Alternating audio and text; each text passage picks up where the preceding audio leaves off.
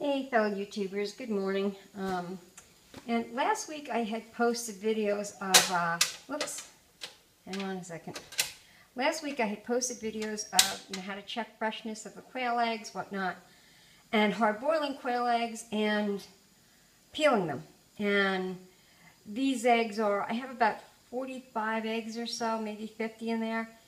And when I was talking about how easy they were to peel, or showing how how to peel them, a woman by the name of Vicky H recommended I try steaming them, and steaming them meant that I could use eggs in any phase, freshly laid eggs or old eggs. These are all old eggs, so before I try any freshly laid eggs, I am going to do these old eggs first. So I've got a pan here, a strainer pan, a steamer pan, and I've got some water on there, getting ready to boil.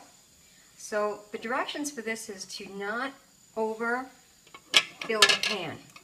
So I guess I can't do 2 layers. So what I'm going to do is I'm going to try just filling the bottom. And we'll see how it goes.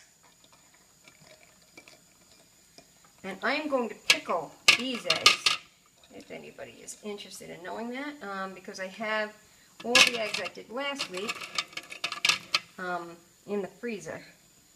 And I'm not sure what I'm going to do with them, but they're in the freezer. Alright, I'm going to leave it at that. And, my problem with this is that I am constantly trying to calculate cost and whether or not this is cheaper, because I still use, I have a propane stove here, but I don't use it for propane. Or I don't use it, anymore with propane, because I had a cylinder that was leaking and I can't afford to pay. I lost I think it was 110 pounds of propane I lost. And I was devastated over that. So I said, I'll go back to an electric oven. I just haven't bought one yet. And I'm fine with this little butane thing. So, but it's a matter of cost, because now if I can only do 1 layer of eggs as opposed to putting all the eggs in, and and doing them all at once, like my gut says, throw them all in and see what happens. That's what my gut says to do. So you know something? I'm going to do it. Because what I saw on TV was, oh, I feel a cracked egg. It's cracked. Oh, it's very cracked. That's why it didn't float, was because it's so cracked it filled with water. I am going to fill it, because I didn't want to do 2 batches. To me, it's a waste to use the butane stove and have to use it twice for the same effect as regular hard boiling with water. And the difference is that the way I used to do it, I would bring the water to a boil, put the eggs in at boiling temperature, boil for 4 minutes, and take them out. This is going to require about 12 to 15 minutes.